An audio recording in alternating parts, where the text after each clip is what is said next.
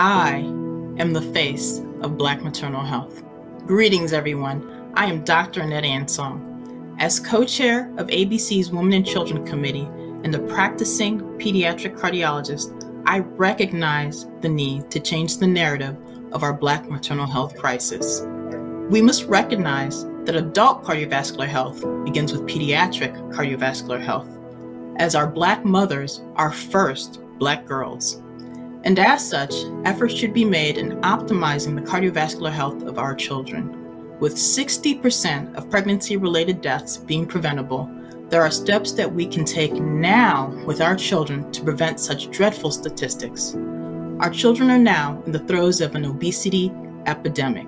1 in 5 children is affected by childhood obesity.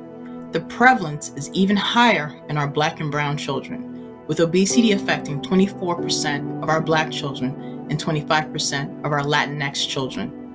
This in comparison to 16% of non-Hispanic white children. Many factors contribute to obesity, including our genetics, behaviors, and our environment, highlighting the fact that there are facts we can't control when it comes to obesity, but many we can. So why the concern for obesity? Children affected by it are more likely to have high blood pressure, high cholesterol, and diabetes, all risk factors for heart disease.